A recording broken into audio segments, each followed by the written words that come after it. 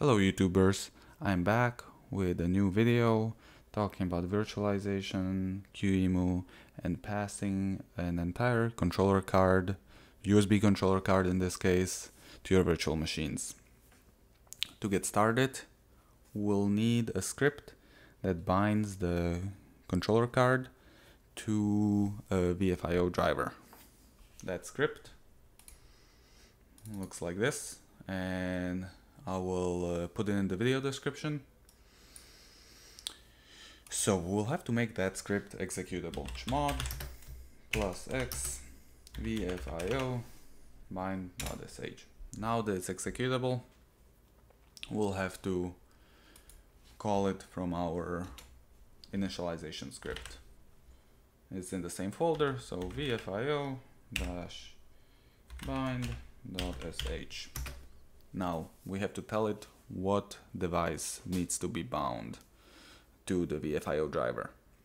To find it, we run ls-pci, and we have USB controllers. One is here,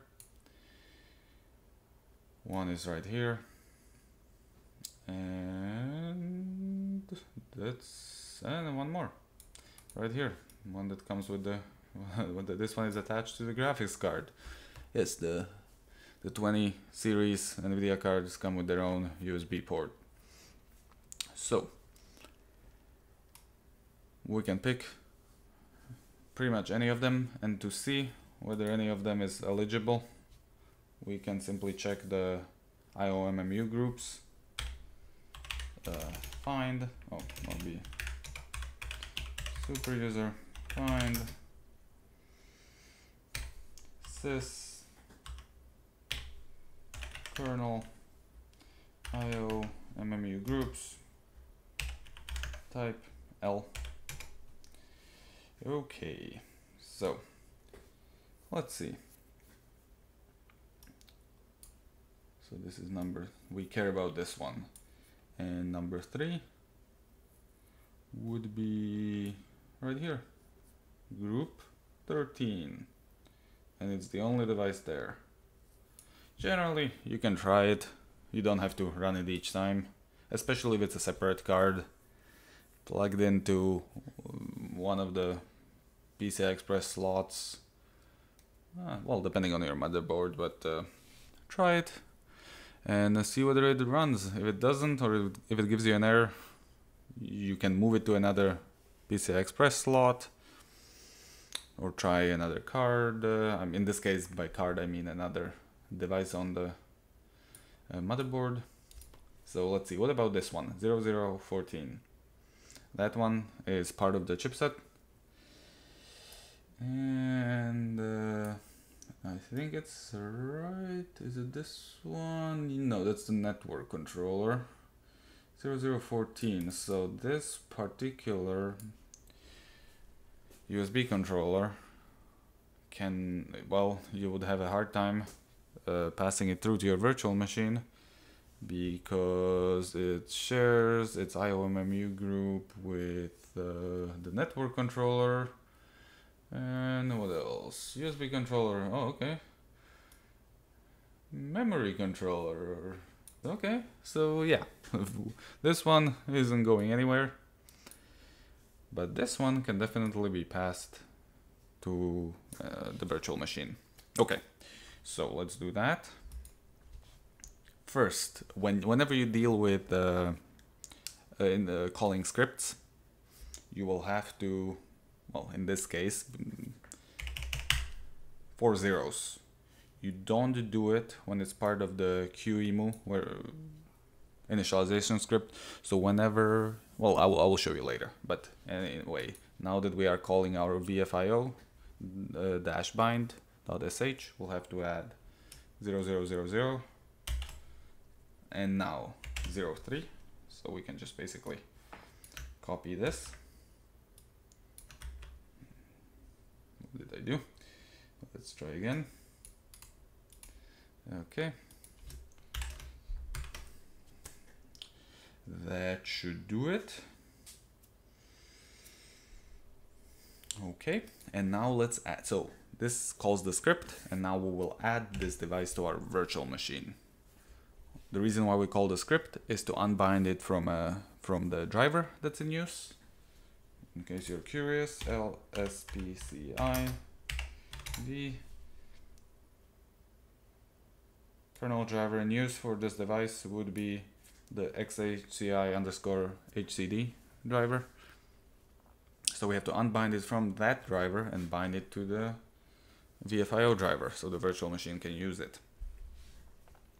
Happens to be the same driver we want our graphics card to use, but we'll get to that later. So, okay. Now, adding it to the virtual machine. Device vfio-pci, host equals. Okay, and host equals this. You just copy this. No 0000.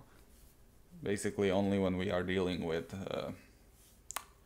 files, calling scripts, stuff like that, that's when we add the initial 4 zeros. In this case, it's only the device identifier. So, okay, and comma bus equals PCIe.0.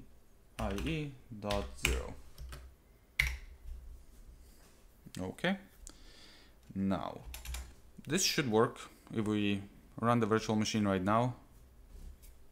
If I didn't make any mistakes, it should work just fine, but we want to do more than just that. So what I'm going to do here is I'm going to, after we shut down the virtual machine, I will restore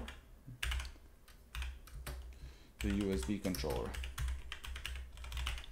Okay, this is just a comment. So if you skip this, doesn't do anything. The pound sign just signifies a comment. Oh, and I forgot an exclamation point here. Yeah, this is separate. Okay, well, what can we do? Okay, USB controller. Now, echo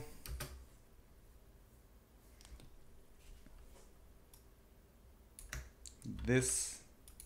Again, we are dealing with, by saying echo, and this will basically copy the string into a file. So we are dealing with files again. So we need the 0000, and we'll copy it to sys bus PCI driver vfio -PCI unbind. Okay, echo exactly the same thing,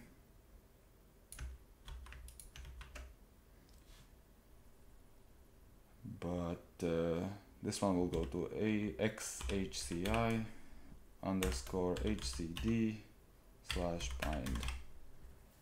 Okay, now we can launch the virtual machine.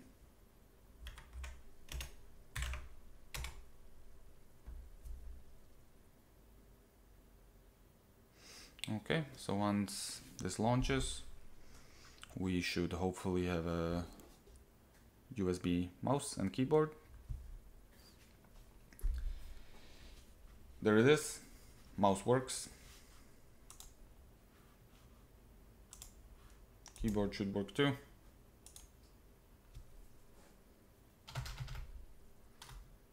If I unplug it, doesn't work anymore, but I can plug it back in and it should work again. Okay. You can plug in a USB card, USB sound card, and you can get audio that way. So yeah, that makes it pretty useful. Now let's check this. Let's run lspci.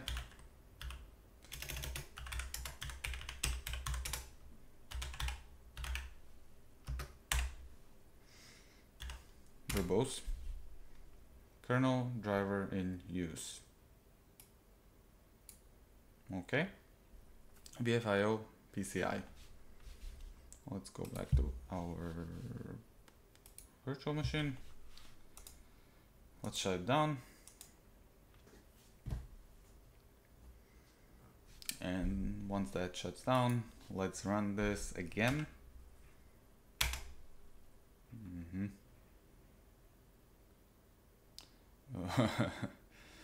Okay.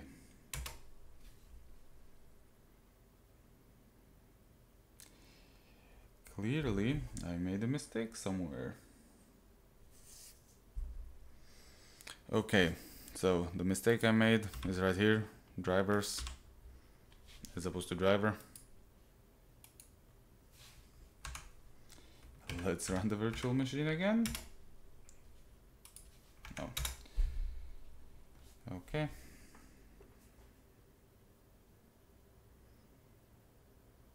And this time we have a working mouse again, and when we shut it down, it should return back to the XHCI driver. Okay, so that would be it for this video, and I'll see you in the next one.